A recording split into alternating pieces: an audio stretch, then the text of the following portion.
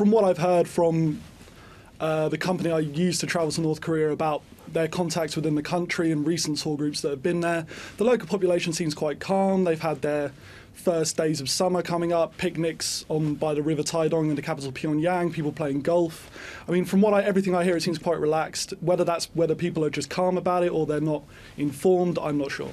What did you learn while you were there about this apparent mismatch that there appears to be strongly evident in North Korea? That on the one hand, you've got a society which has the technological wherewithal to launch a satellite into space, but on the other hand, struggles to feed its people.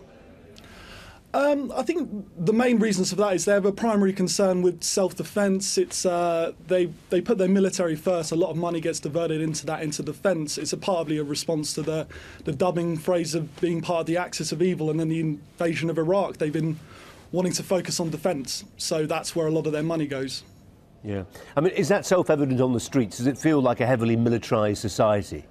No, I mean, from where you go within the country, within Pyongyang and Nampo and Sinuiju, the military presence, I mean, there's hardly any. You see a normal amount of police, traffic police, people being pulled over for speeding tickets. The only heavy military presence you ever see is when you visit the DMZ or sometimes at checkpoints on motorways and things like that. Yeah. Do they love their leaders, or are they just told to? Well, when I visited, I think from speaking to tour guides and the few people you meet there, there's a genuine passion for the founding father of their country, Kim Il-sung. With Kim Jong-il, there's more of a normal view of a politician. However, when I visited, Kim Jong-un had only just come into power and they had very little knowledge of him. Yeah. We're saying you got in as a tourist. I mean, I can't imagine tourism bookings are particularly strong now for North Korea. But if somebody were... 10,000 Western tourists a year, I think. Really? How easy is it to get in and move around once you're there?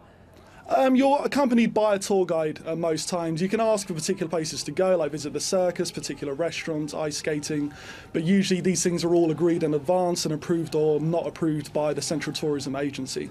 Applying for a visa is usually handled by the travel agencies, but it is something you can organise yourself. Yeah, we've constantly got this contradiction at the moment in our coverage of events in the peninsula. On the one hand, some people are saying, look, we've heard all this bluster before, there's actually not a great deal to be really worried about. Others are saying you can't really take chances when you've got ballistic missiles and a nuclear weapons programme in operation. Would you go back right now? Yeah, I would personally be happy to go back right now. I mean, the current situation that's developing with the fueled missile to launch, the exact same missile test was done in 2009 over Japan into the Pacific Sea, and at that point they had successful nuclear tests. I think what's making it more worried now is the build-up of rhetoric and also the fact that there's rumours of a power struggle within the country.